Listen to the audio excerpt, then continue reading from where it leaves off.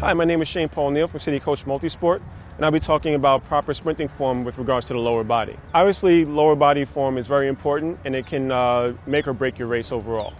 A few things you want to be aware of. Sprinters run exclusively on their toes.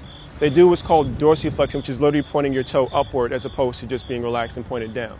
This does two things. One, it gives you a safe platform to actually land and avoid rolling your ankles or hurting yourself, and also creates a platform for you to come back up again as quickly as possible.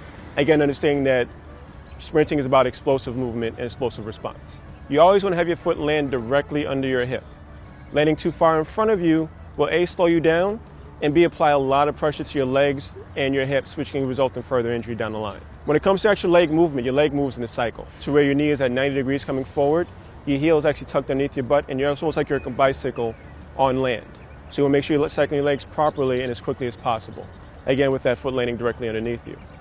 It takes some practice, but there are a lot of drills that your coaches can teach you to make sure you have the proper running form. And that's proper sprinting form for the lower body.